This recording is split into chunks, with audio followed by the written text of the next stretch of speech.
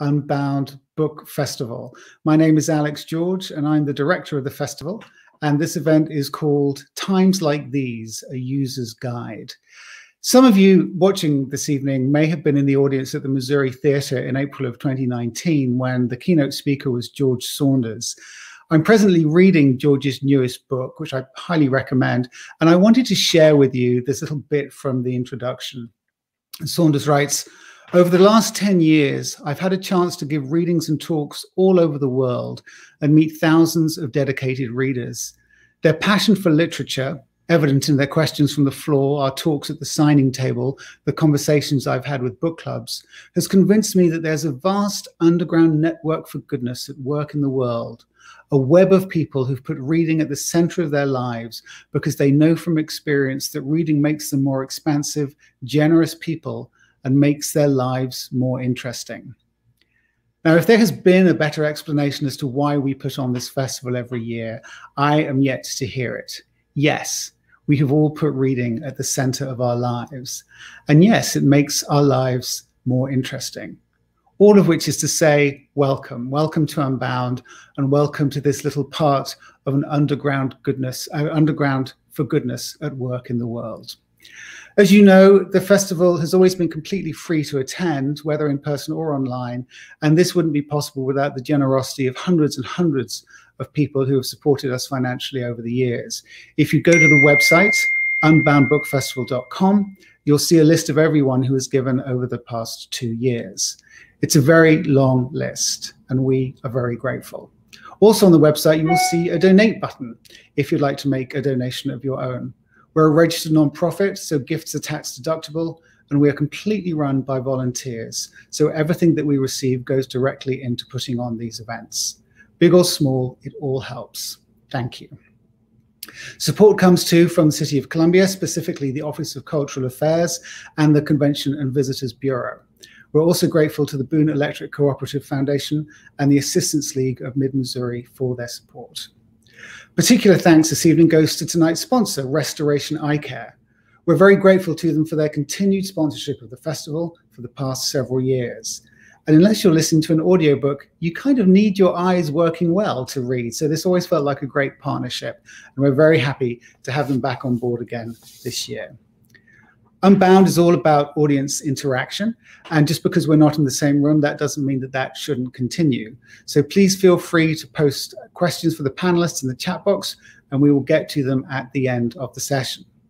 And if you need a little encouragement to participate, we will be giving away a copy of Katherine's book and of Marlee's book to one randomly selected audience member. Please remember that if you miss an event, everything is available for viewing or reviewing on both our Facebook page and our YouTube channel. If you haven't already, please do take a moment to review the whole schedule, all 3 months of it, on the website and plan to attend as many events as you like. And while you're there, please consider signing up for our newsletter, which goes out every Monday and will keep you up to date with what to expect each week. As some of you might know, I've already interviewed Katherine May wearing my Skylark Bookshop hat. And so to spare her the tedium of having to talk to me again, we thought it would be interesting to change things up a little bit. And so I'm very pleased to welcome this evening's moderator, Dr. Alexandra Socarides. Alex is the author of 2 critically acclaimed books of criticism and scholarship, and was until recently the chair of the English department of the University of Missouri. And she's now the Associate Provost for Faculty Success at MU. Alex, welcome to Unbound. Thank you. All right, so we have a slight issue here, which things haven't gone quite according to plan. Katherine May, as some of you may know, is English, and she lives in England, which means that right now it's 4 minutes past 1 in the morning. And we had hoped that she was going to set her alarm, but we haven't seen her yet. So we're going to keep our eye out. But in the meantime, Alex, you're going to be speaking with Marlee, and we'll just carry on that basis. So I will keep an eye out for her too, and I'll swing back at the end to wrap things up. Otherwise, I'll leave it over to you. Thank you. Hi, everyone. Thank you to Alex George, to the programming committee of the Unbound Book Festival, and to all of the volunteers who make these events possible. I'm very pleased to be here tonight to facilitate this conversation between, we hope, if Katherine shows up, two extraordinary writers, and between you, our audience, and these writers. As Alex said, you can put questions in the chat, and I will come to them at about 7:40 this evening. In a moment, I will introduce them, but first I just want to say that it's been a pleasure for me to spend the last few weeks with these two books. They're both stories of personal journeys, at times done very differently, but with a similar commitment to revealing the author as someone who is in process, and to doing this with the utmost grace and generosity to themselves, to their readers, and to the world that we all live in. This evening, you'll get a taste of what those journeys were like and to meet the women who shared these stories with us. So I will hold off on introducing Katherine until she arrives, in the hopes that she will arrive, and I will begin by introducing Marlee. Marlee Grace is a dancer and writer whose work focuses on the self, devotion, ritual, creativity, and art making. Her practice is rooted in improvisation as a conceptual form that takes shape in movement videos, books, quilting, online courses, and hosting artists. Marlee's Instagram dance project, Personal Practice, has been featured in the New York Times, Dance Magazine, Vanity Fair, the Huffington Post, and more. And she is here this evening to discuss her newest book, which is called Getting to Center: Pathways to Finding Yourself Within the Great Unknown. So welcome to Marlee. Here we are. Just me and you, Alex. It's going to be great. Okay, so before I start asking you questions, and we'll hope that Katherine's face will pop in at some point and she will answer questions as well. I just wanted to hand it over to you to say anything else you want to say by way of introduction to your book, and then to give us a few minutes of reading so that the audience can get a taste of the book. I love it. I'm just, I'm so happy to be here. It feels so 2020 into 2021 for us to be like, Katherine, where are you? I've been lucky enough to get to hang with Katherine twice in the last few months. I got to interview her, and then she interviewed me on her podcast. So I was already feeling like, I'm so lucky, 3 for 3. And, you know, sometimes people just have to sleep. I don't know, you know, it kind of feels so like both Katherine and I's books, honestly. It's like, we're kind of wintering our way to center on this one tonight. So,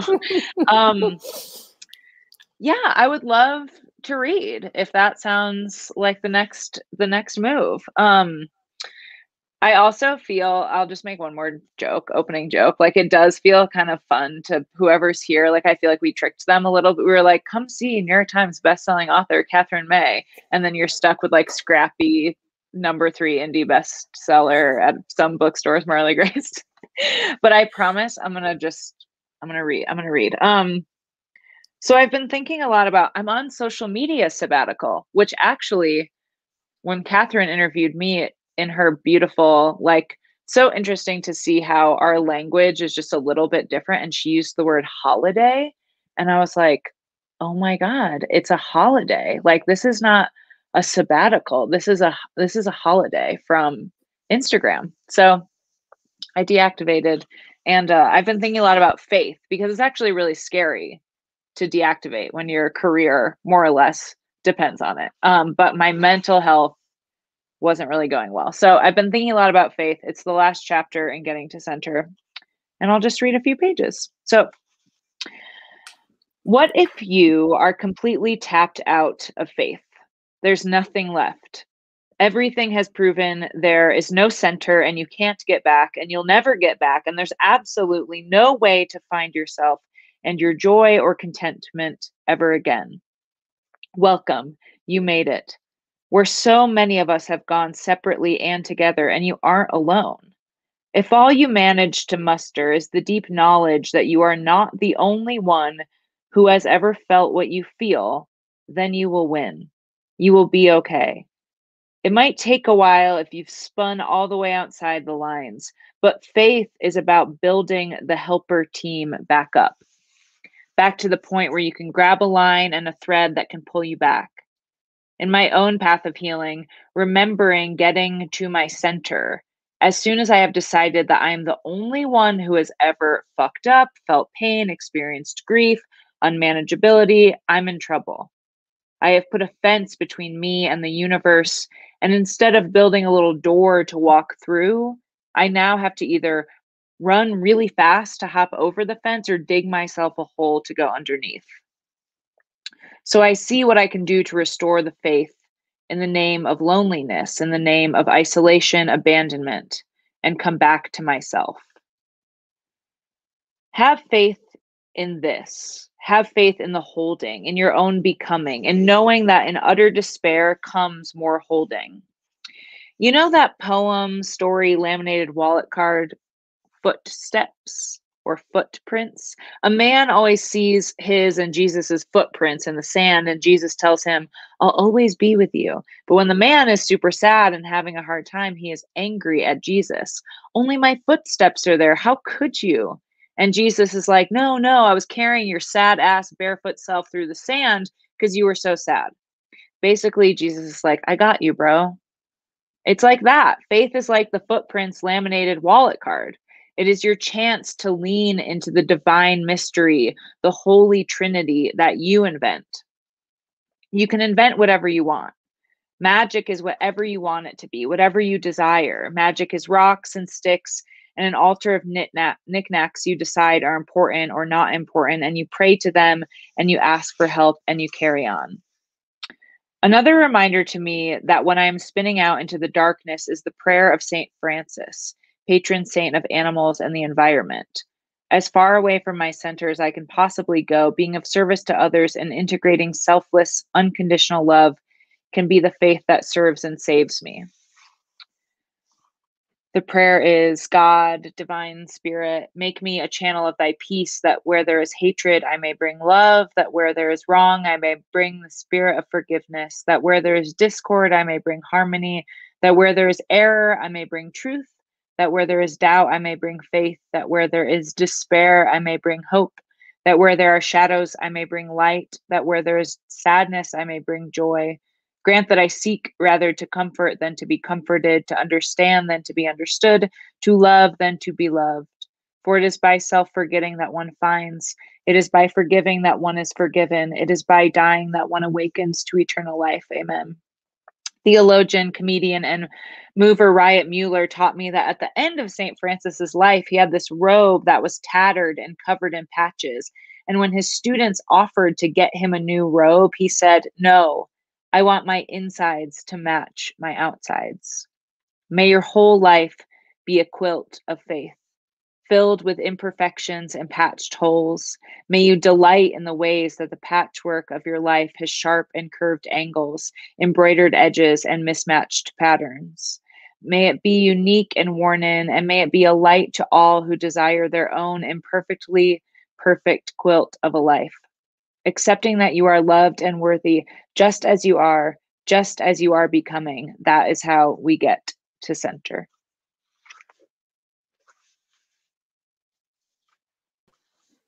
Thank you so much. That was a beautiful reading. Thanks.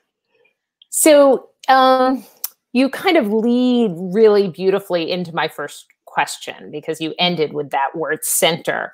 And in fact, maybe you can, because you've interviewed with Katherine so much, you can answer this maybe from her perspective too. I was going to ask you both about the fact that your books really focus on a single word. So hers being winter and yours being center. And like you focus on, you use, you challenge, you remake this word for your own purposes. And my sense was in reading both of the books that kind of holding close to that word was important to both of the books. So I was wondering if you can talk a little bit about how it came that you really decided to like keep returning to this word center, how it helped or how it hindered you as you were writing, what advice you have for other writers if they feel like they've they've got a word and they want to really dig into it, where it can get you in trouble, where it can help, that kind of stuff. Yeah, I kind of consider myself anti-balance. Like I'm anti the balanced lifestyle. I think that's sort of like a really big in our self-help world is like we just, work-life balance, family balance, like balance is just thrown around so much. And I'm such a book that really changed me was When Things Fall Apart by Pema Chodron. And, so much of her writing is about groundlessness. And I think just that idea of like, I can have grounding practices. I can be as grounded as I want, but I actually have so little control of what happens in the world and in my life that really being prepared for the ground to like disappear from under me is actually a better practice without being like a hypochondriac or worried that something bad's going to happen, but just yeah. And I think I'm someone who sort of like swings on a pendulum a little bit in my writing and in my art making. I like do a lot at once, and then I have a long rest period. And so that was sort of, to me, I was like, I don't really like thinking about balance as much as thinking about like coming back to my center. And so that was in this book, it was really, this is the longest thing I've ever written. It was like sort of nice as a writer who hadn't written in such long form to sort of be like, cool, I have this like theme I can keep coming back to. And yeah, there's definitely parts where I'm reading it and I'm like, I don't ever want to look at the word center again. So maybe that's part of it. But I'm working on a new piece of writing right now that's about our attention, specifically like as artists and writers. And so I'm getting trapped a little bit now with the word attention. And I just before this was like, I need to like Google some attention synonyms so I don't get trapped. And yeah, I mean, I will not pretend I'm also Katherine in this interview, but I do love that, like, yeah, wintering takes on like so many meanings throughout.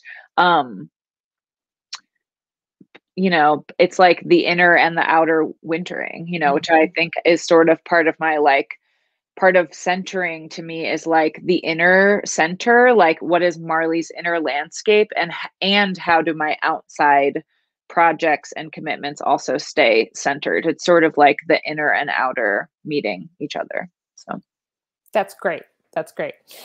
I mean, you kind of answered the wintering question too, in a way that, I mean, I imagine that this question could bring the two of you together in many ways in terms of your process and the way that you thought about those words. So I also wanted to ask a question about you kept talking in that last answer about kind of centering yourself, right? Or finding the center for yourself.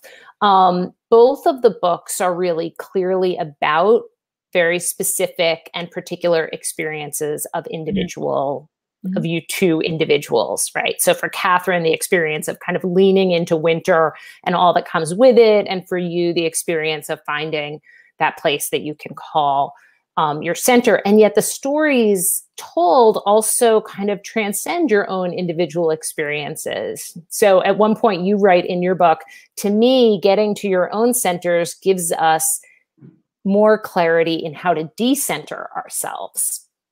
And so, I think that both books really pull off this amazing feat, which is that you write books that are intensely about you, but you also decenter yourself.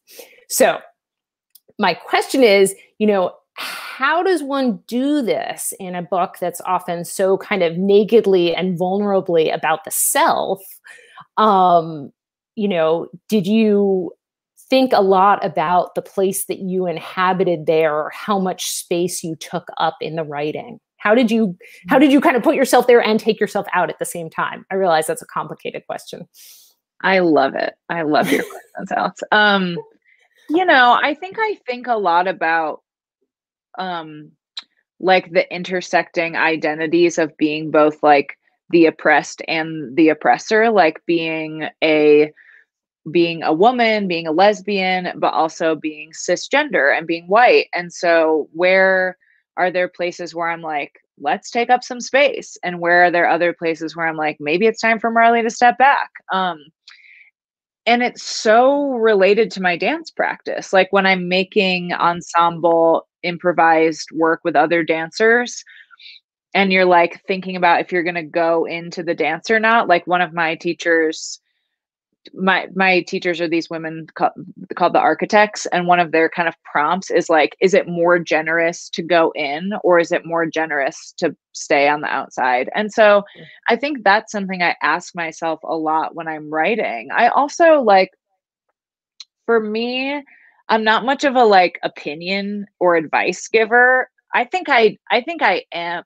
I have an advice radio show every Sunday, so let me pause to not act like I don't like to give advice. But I just write so specifically from my experience. I'm like, this is my lived experience. This is what I know. This is what I found out along the way. If you don't like it, I hope you find something you really like and it helps you, get there. And so, yeah, I think as I was writing the book, and as I'm always writing, I'm trying to sort of hold the nuance of like, there's no way my experience is going to apply to everyone. So where does it make sense to be specific, and where does it make sense to like be a little more vague in service to not everyone is going to have the same relationship to these topics, or not everyone has access to the same things I've had, or et cetera, et cetera. So I think that might answer your question. Yeah. I love the answer about dance. I never could have anticipated that, the kind of invitation to the center, but then also the invitation to stay outside of the circle or outside of the center of the circle. Yeah. That's great. So, I mean, I guess that leads into my next question, which is kind of about your readers and your relationship to your readers. How much did you imagine readers of this book as you were writing them? Who were those readers? Do you have any advice to writers of personal narratives about how to think about audience in a way that will allow them to say what needs to be said, but not be too kind of hamstrung by an imaginative reader? It's so interesting. I so appreciate both you and our other Alex's intros of like, I feel like such an author. Like I so often feel like I identify as an accidental self-help author. Like I didn't really set out to be like, I'm a writer. Like it really feels like such an extension of my dance practice and my quilting practice, like these other things. So I'm a little bit humbled to be like, I don't know if I thought of anyone while I wrote this book, like, which is sort of, I mean, I've been writing and have had sort of this career as myself and a host, an artist host and a shop owner since 2012. So, I think like there's a natural, like I sort of in some ways already know who my audience is because they're interacting with me online. And but I think I really write without them in mind, in a nice way. Like I think if I thought about them too much, I'd probably just stop and would get really concerned and worried about what they would think of the book. And I think some of it is like trusting the practice of, I've released enough things into the world publicly at this point that I know that when I just share my experience, people seem to be really touched by that and really changed and really like inspired to get to know themselves more. So I think that's generally my hope. I definitely have hopes when I'm writing. Like I hope people, yeah, this book felt like it was a little bit more for me. The next book I'm working on, I'm excited to be thinking about this quite more because it feels more like my next project is a lot more of like, what do the people need and how can I like really serve them? Yeah. That's great. That's great. Thank you. So you know, both you and Katherine have a fair amount to say in your books about work. Probably you more than she does. She has this great kind of opening, a piece early in Wintering where she talks about how kind of, you know, she was teaching and the kind of load of grading papers and the labor of that kind of teaching. But you also talk a fair amount about work. So being excited by work, driven by work, kind of buried by work. I know you wrote an earlier book on work. You know, you both think about a kind of culture that makes people sick from overwork.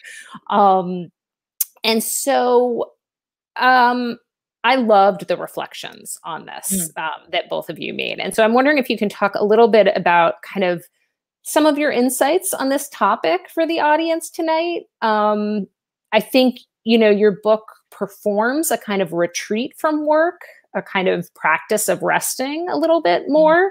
But kind of how did you come to realize you had things to say about cultures of work?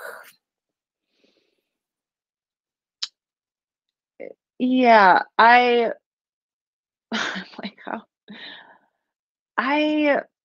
I'm staring at a pile of How to Not Always Be Working next to me, the book that I wrote about working too much. I mean, it really all was born from, I mean, to be honest, just kind of like being a millennial who started their business using social media. Like all of a sudden, the glorification of like share everything, share your personal life, share who you're dating, share your dog, share your cat.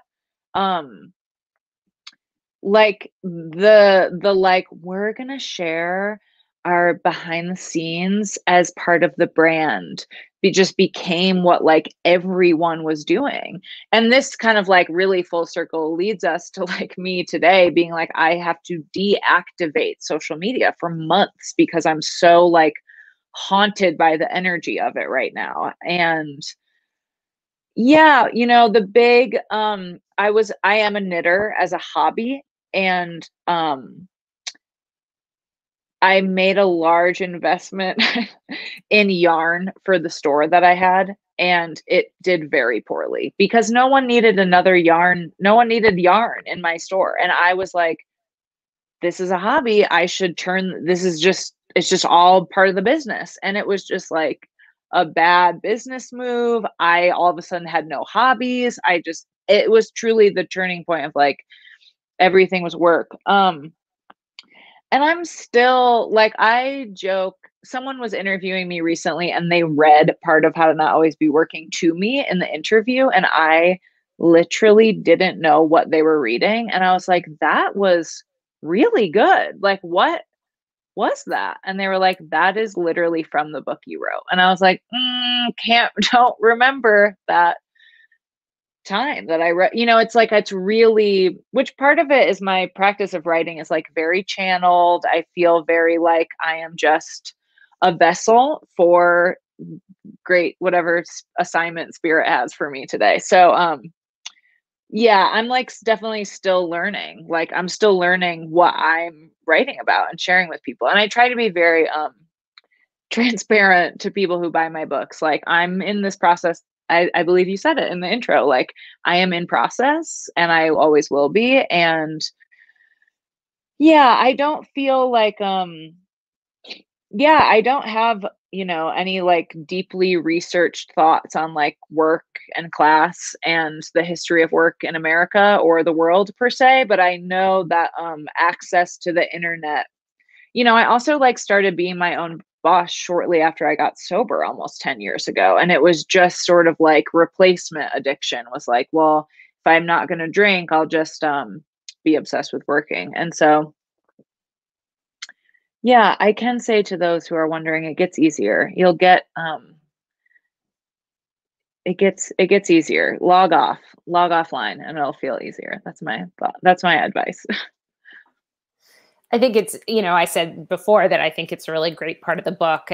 And I do because often you don't expect in a book called Getting to Center that someone's going to admit, you know, feeling addicted to social media or feel that, you know, there's that great part in the book where you say that you I think it's when you went to Colorado, right? And you were like, I don't know how to go and not work there. Yes. For a week. And then you tried it. And, those are kind of admissions that, that people don't often make because they think it's not a big deal. But you kind of make that visible. So.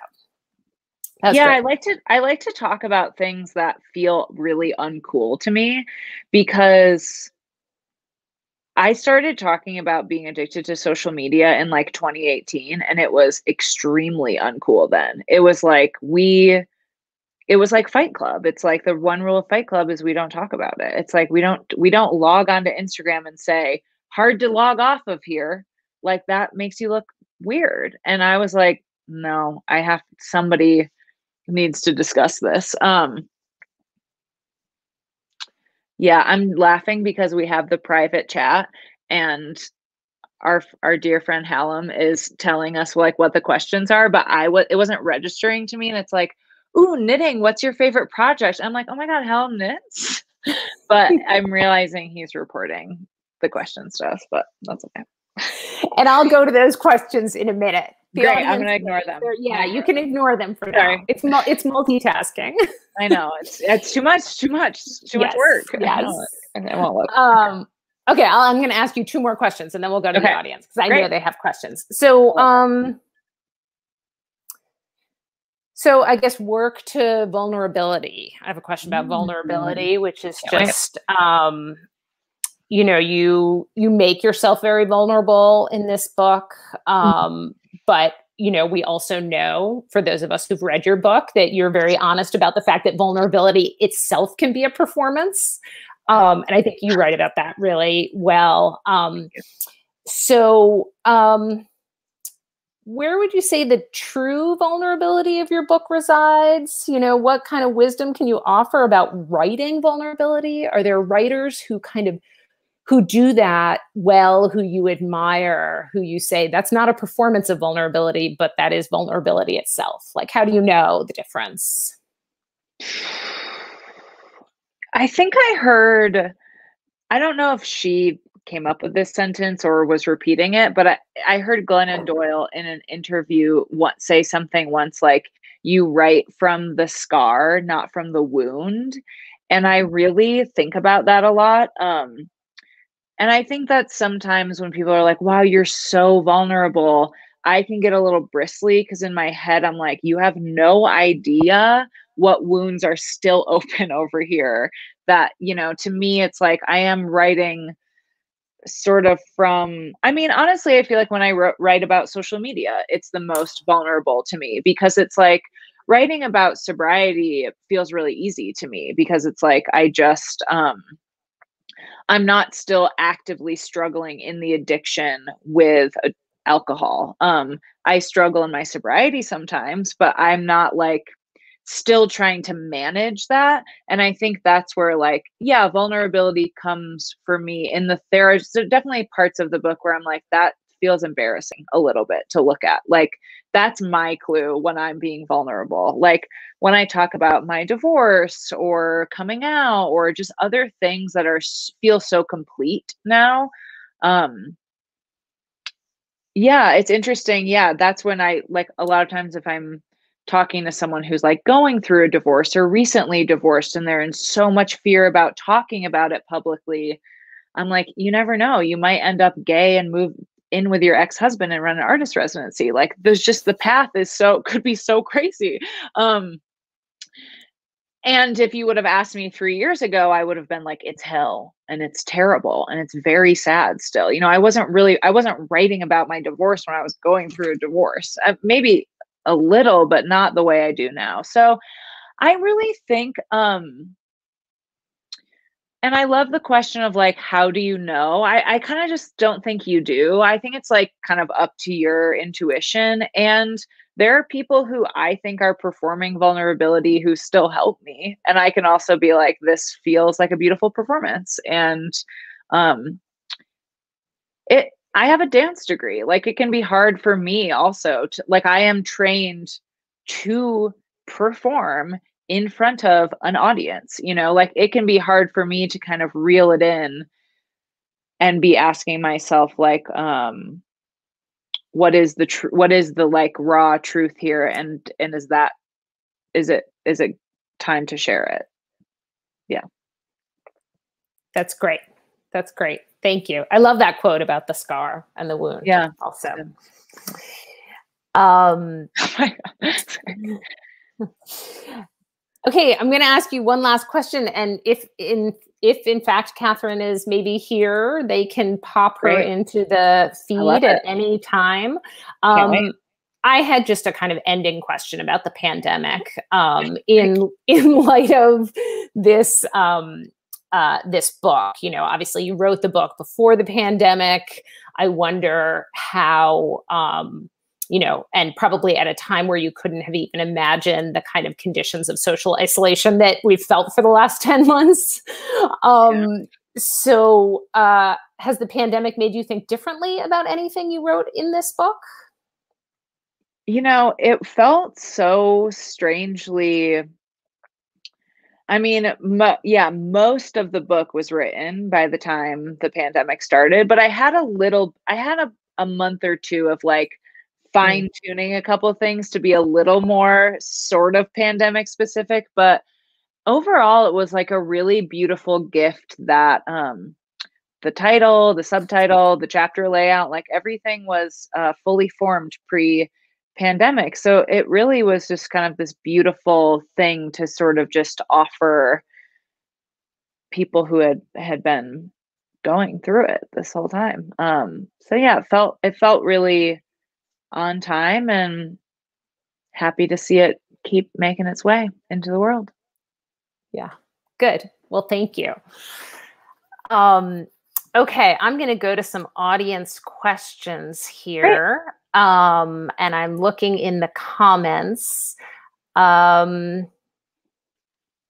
a question here about mythology and legends. Can Marlee comment on how they create these beautiful works and what research lines influence their creative writing? I noticed you include mythology and legends.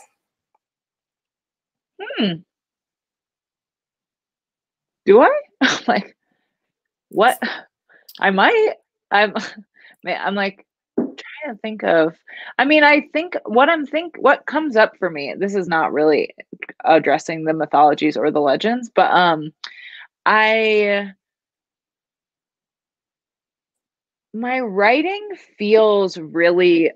I just started watching the Hilma af Klint documentary last night and was very tired and stopped watching it, but it was very good and I'm excited to keep watching it. And I love, yeah, I'm just thinking so much. Like, I definitely read a lot. I watch a lot of things. I'm certainly taking in, I'm looking at, whatever, my desk looks wild. Let me try to answer this succinctly. What am I trying to say? Hilma was a part of a group with four other women that they were doing these weekly seances for a decade where they were channeling all of this information and what I like call assignments. And I always feel kind of funny because I'm not like much of a new age spiritual witch on the outside. I think I present just more of like a queer artist, but on the inside, I'm like, my writing, I don't really have like a creative writing practice. I don't really have like, I have editors at my publishing house who make things make a little more sense. But for the most part, when I'm writing,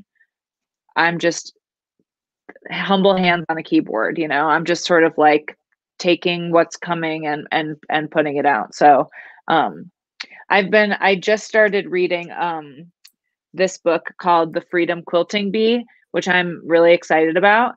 And yeah, just reading about the quilts of the South and mostly Black women quilters like the quilters of Gee's Bend. And, you know, my quilting practice and researching quilt history definitely influences my writing in a lot of ways too.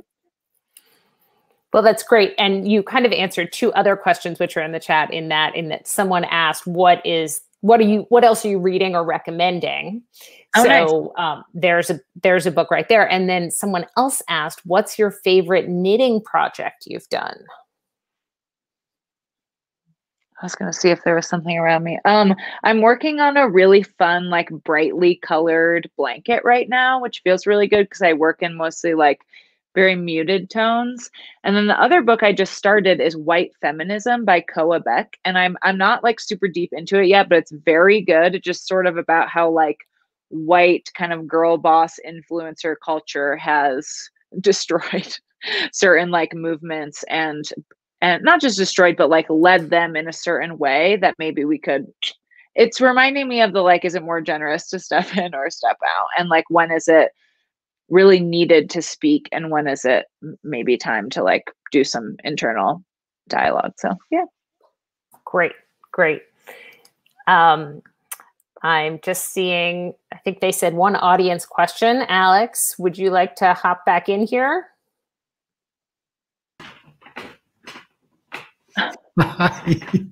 Well, I got an email saying that she was awake, but I've sent her the link, but she doesn't appear to have appeared. So it's one of the There's our girl. Sorry, I thought it was 22 I was supposed to be coming. That was the time I had. Was that too late? Oh, well, listen, it's it's all good. You know what? I think maybe there was a glitch with the because we're 6 hours behind, and maybe there was some in the transatlantic thing. There was another hour that got lost. Oh no! You know what? It's all good. It's all good. It's great to see you. Okay, you can take me off again now. I'm going to disappear and let you guys talk. Hi, Katherine. Hello. Hi. I'm Alex. Nice. And Hi, you know Alex. Marlee. So Marlee and I have been talking for about the last 40 minutes, and I asked her lots of questions that I was going to ask you as well. But really, now that you're here, I'm just going to give a very brief intro to you and ask if you'll read a little bit from the book for the audience, for people who come to. Okay, so while she's getting her pages, I'll let you all know that Katherine May is an author of fiction and memoir whose titles include Wintering, The Electricity of Every Living Thing, and the Whitstable High Tide Swimming Club. She is the editor of complex titles. I know, it's great. She is the editor of The Best, Most Awful Job, an anthology of essays about motherhood. Her journalism and essays have appeared in a range of publications, including the New York Times, The Observer, Good Housekeeping, and Eon.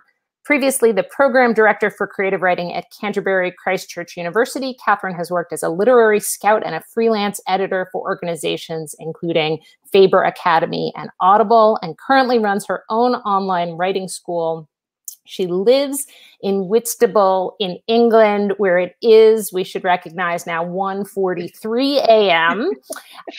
And she's here to discuss her newest book, Wintering, The Power of Rest and Retreat in Difficult Times. So thank you for being here. Well, thank you. I'm so sorry I'm late. I'm never late for Don't anything. worry. I'm horrified. Don't worry about it. You're fine. Would you like to say anything else by way of introduction and to read a few pages for us? Yeah, certainly. So, well, where do I start? So Wintering is a book about the down periods of life, I suppose you'd say. And, you know, it's kind of hit home this year because of the pandemic and all of that kind of thing. And I think you guys have had an interesting political situation going down that, you know, that we're not aware of at all. We're all obsessed with it. And I guess what's really interesting is that now we're beginning to move towards spring, really, I hope. You know, we're beginning to see the first signs of that recovery of the year. And I think loads of people are feeling really disappointed that they are not feeling those, you know, that joy necessarily. You know, they're not feeling that bounce back and that recovery that they were maybe expecting to this year. There was this sense that our world was supposed to be getting better this year. You know, we've all been saying roll on 2021 and it's not come yet. And I think that's a really, really important part of the wintering experience. these things just take their own time. You know, you can't rush them, you can't expedite them. And I think that's one of the very vile and difficult aspects of the thing that we go through. Should we positively call it character building? I don't know. That's definitely how loads of people put it over here.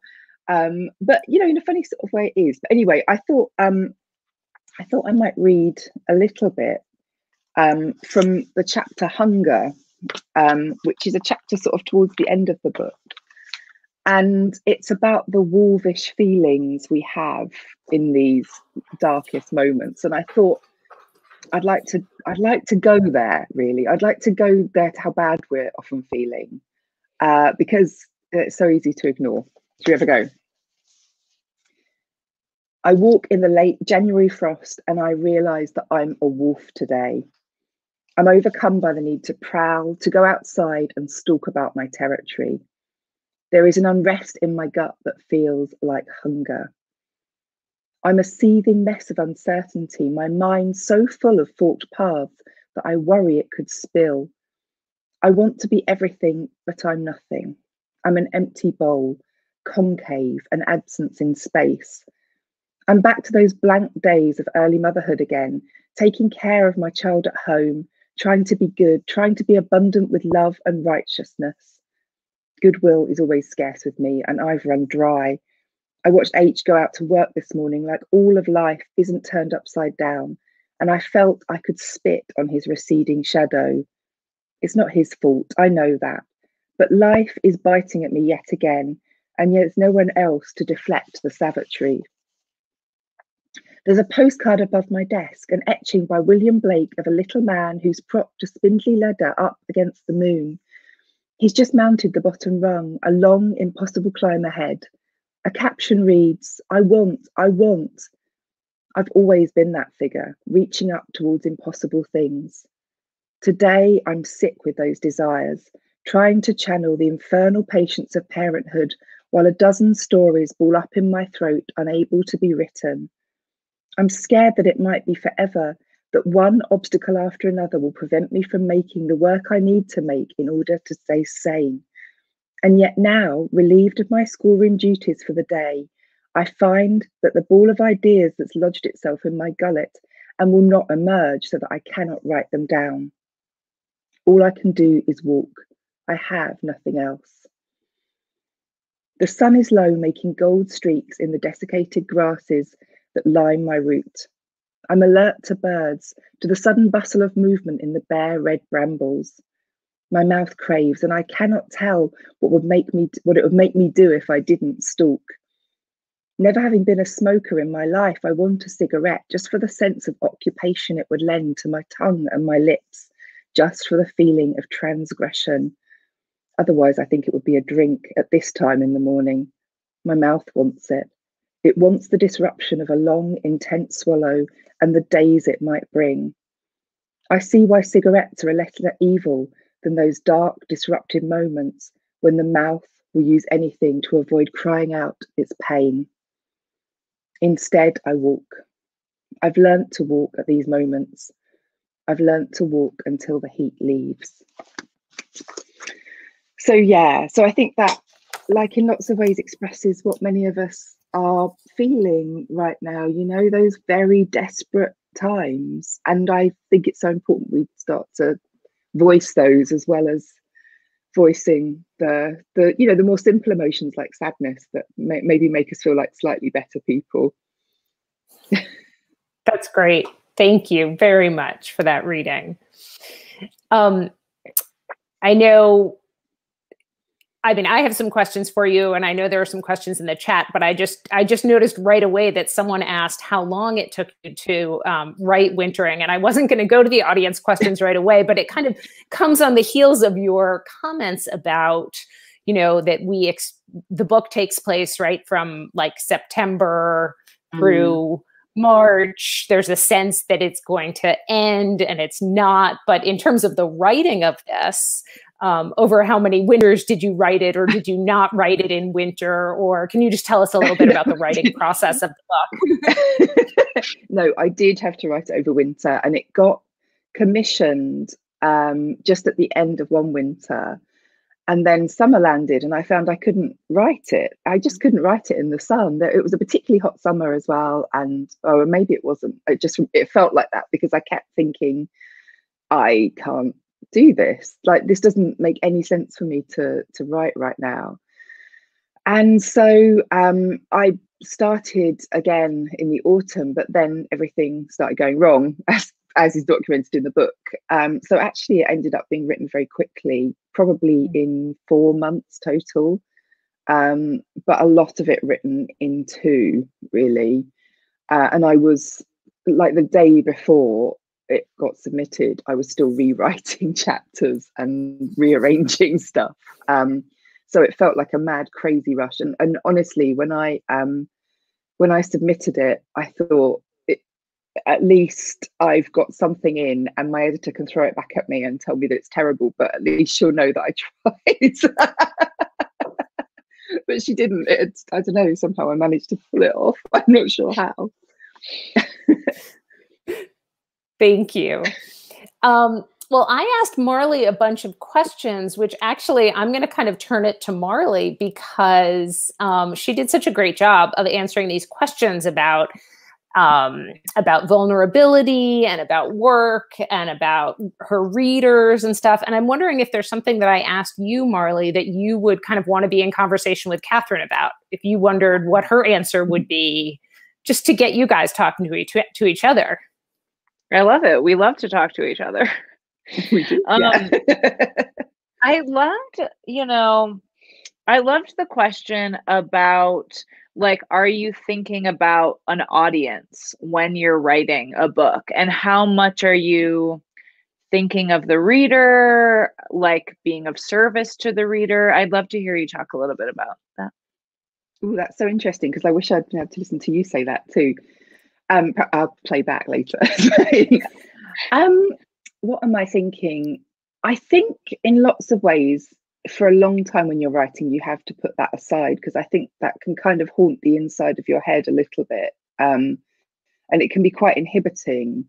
I know I do have moments when I'm writing when I can kind of think about every perspective that's going to come from what I've said, and that can be quite intimidating in lots of ways.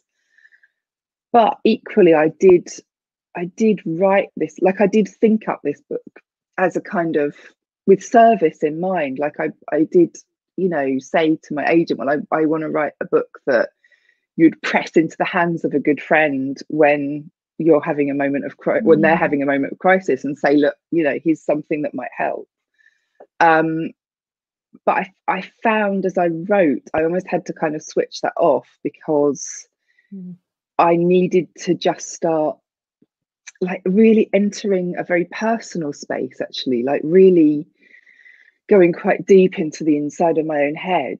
And then afterwards, when I read it back, when I finally got the chance, I thought, okay, well, I think that's maybe the use of the book, because it takes you into those sort of granular moments of experience of a wintering. And that's, yeah, I mean, like the bit I just read, actually, I think it takes you to bits that we don't express that much, and that we tend to shy away from, and that we find embarrassing, really, and shameful. And that's, like, the keeping those bits in the book is part of my consideration for the audience, in a way. Although there were bits that I did take out when on reflection and thought, not sure. Only because, like, they maybe were more compromising for other people around me. Then, maybe more critical of, those kind of people around me and stuff like that. And I thought, no, I don't think that's right. But I did try and keep in the stuff that was about me and about my dirtier feelings, I think.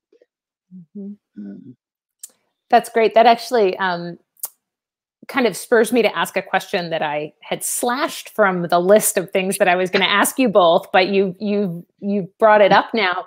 which is about the other people in your books. So in some ways, these books are very much about you two, and your very deep personal experiences, but there's also all these other characters, right? So I'm thinking, Katherine, about your child, and Marlee, about your partner, about your ex-husband, right? These people show up who are part of, a very personal in-process journey that you're on, and how you navigated, how much to bring them into that story and how much to leave them out. And obviously, Katherine, you just gestured at one problem, which is always, are you saying too much about people who didn't ask to be put in a book? But I wonder what you both, think about that question. Marlee, you start. Okay. Yeah, I feel like I really only include things that I feel like more or less the other person would be comfortable with, or I'm so often like talking more about like themes. I will say with things I wrote about John and I's relationship, I didn't ask him. There's definitely some specifics, but the Boston Globe interviewed us together once, but separately, after we had like moved in together and in the friend phase of our relationship, and he shared things that I was like, oh, okay. So I was kind of like, it's probably fine. But he has made a really good joke before where he's like, we call each other Hun, and he's like, Hun, I'm so glad you've like made a career off of our pain. And I'm like, I'm so sorry. And I hope it brings us all great abundance. And yeah, with Jackie, my current partner, we talk more specifically as we are in partnership, like what feels. We were talking about vulnerability earlier, Katherine, and like what feels like it's still kind of a rawness we're in, and what feels like some stuff we've kind of already closed up. And so, yeah, we're always in conversation about what feels comfortable for me to share in my books, on my radio show, etc. So, yeah, I think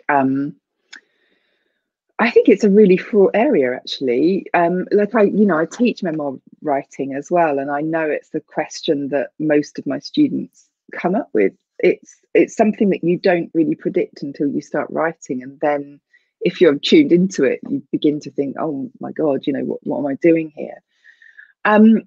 I am really careful about what I share, actually, particularly with my son.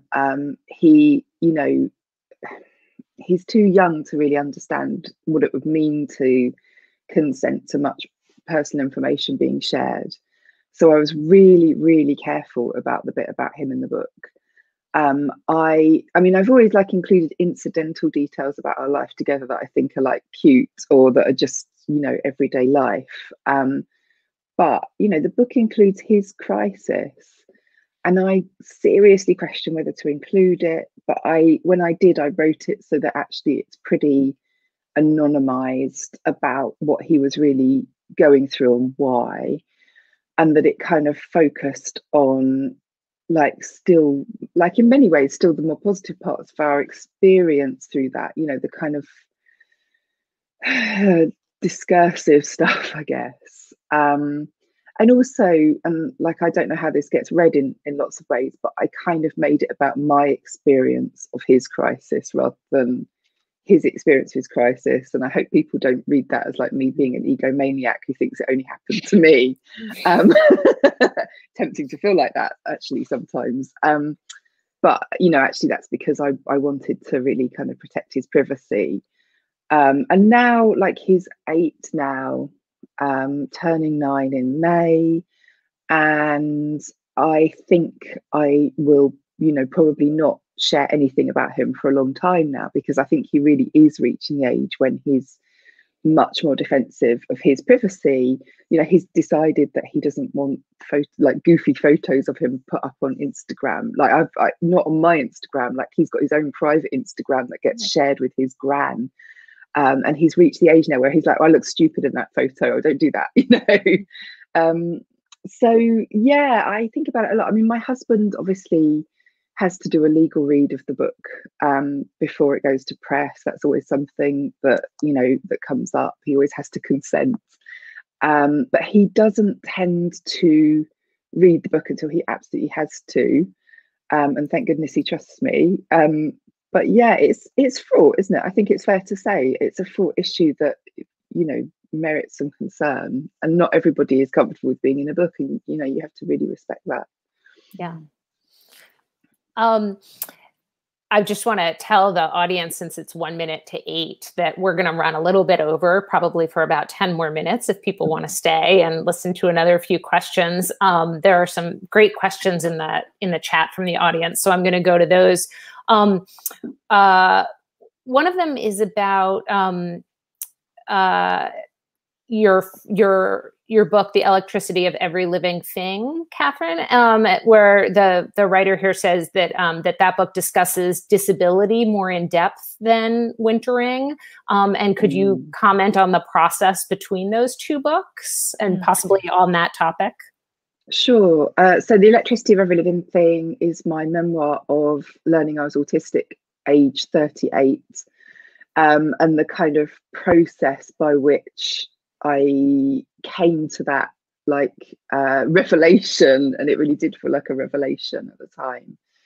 And it kind of so it was a year that I decided to walk the Southwest Coast Path, which is this amazing craggy path that runs around the coast of Devon, Cornwall, Somerset and Dorset, so the very far southwest of the UK.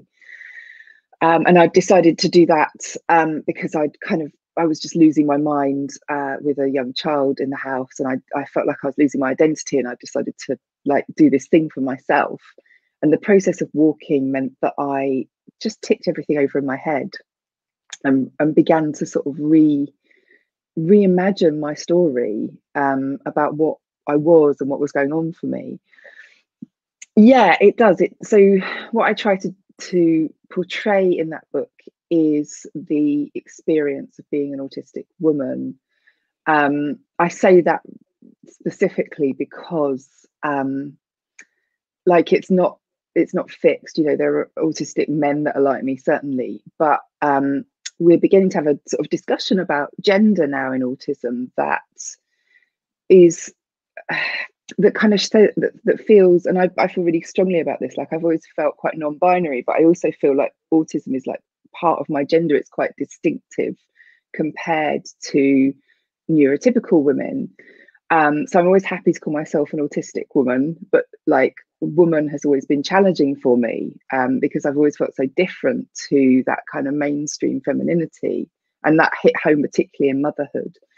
Anyway, sorry, so that's kind of a diversion into like trying to say that the book is about the kind of experiential aspects of it, because it's quite difficult for loads of people to understand from the outside, because it's very different to that traditional portrayal of what autism is. And we don't often see portrayals of autism maybe without learning disability, although, you know, that's a common part of the spectrum of experience. And for me, autistic women were invisible. And I couldn't recognize myself because I'd never seen myself anywhere. So I felt alien. And I kind of hope it's part of that.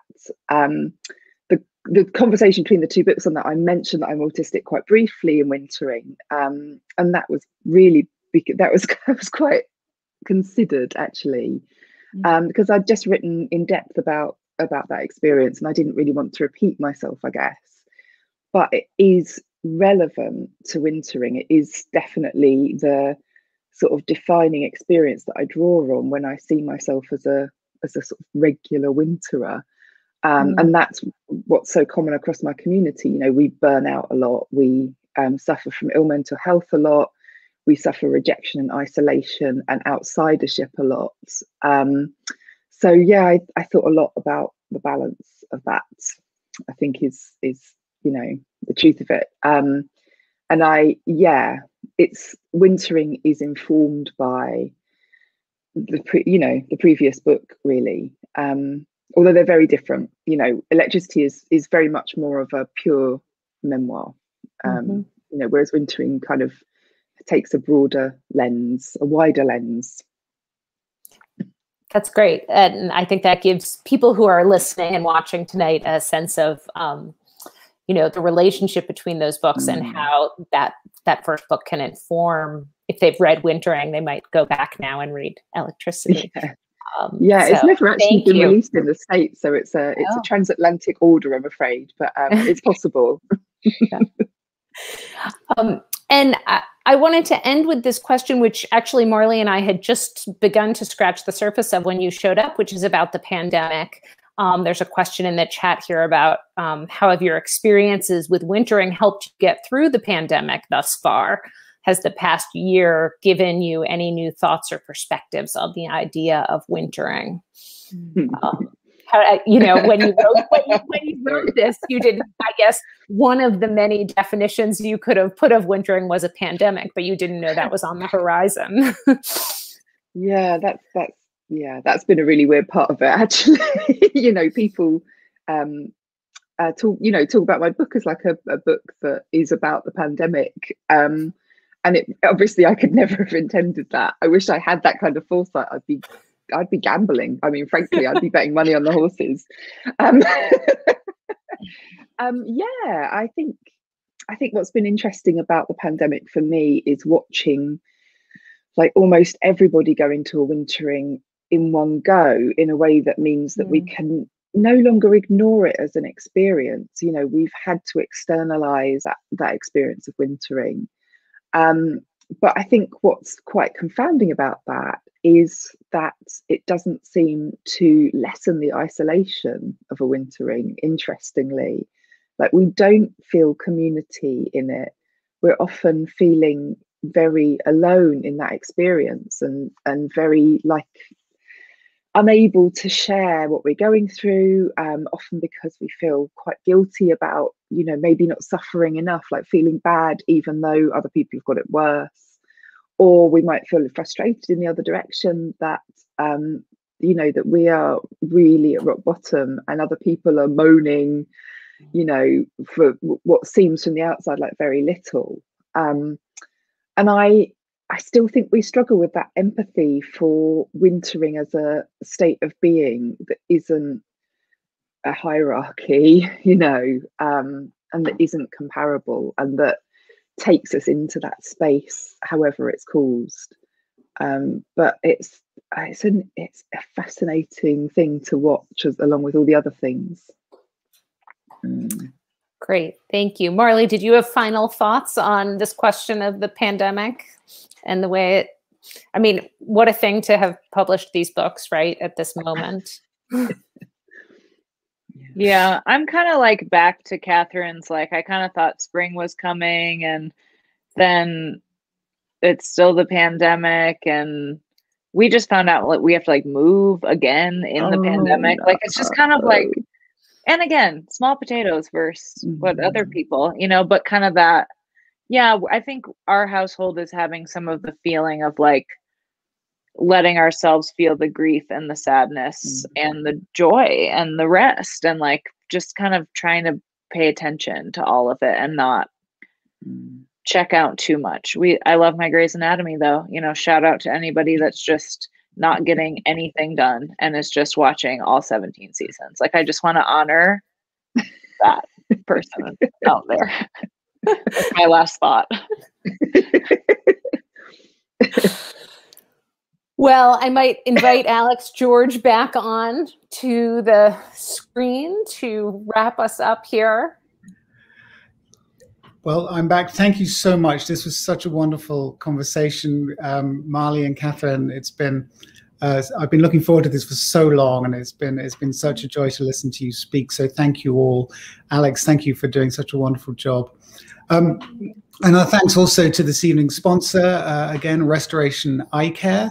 And just briefly, a couple of things. I wonder, first of all, whoever Steel City OG11 is, you won the prize. So we're going to send you a copy of Marlee's book and of Katherine's book. So if you would please send send an email to mail@unboundbookfestival.com with your contact information, we will get those off to you, and you are in for an absolute treat. Next Tuesday is a big night for us. It's the celebration of the Unbound Book Festival Emerging Poet Award. This is something that we instigated last year at the behest of an extremely generous individual who wished to recognize, celebrate, and support an upcoming poet. Since last year's festival was cancelled, though, we're bringing back last year's winner and this year's winner, so you get two for the price of one. And so we're going to be hearing from both of them.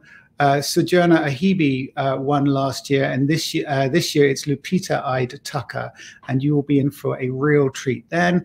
And then on Thursday, we present a panel called Poetry and Prayer, and that features Unbound alum Molly McCulley-Brown, Alicia Jo Rabin, and Pulitzer Prize-winning poet Jericho Brown. It's going to be an unmissable event. So thank you all for watching. Katherine, Marlee, Alex, thank you again for a wonderful night, and we'll see you all soon. Take care. Thank you. Thank you. Thanks, Alex and Alex. Thanks, Katherine. Bye.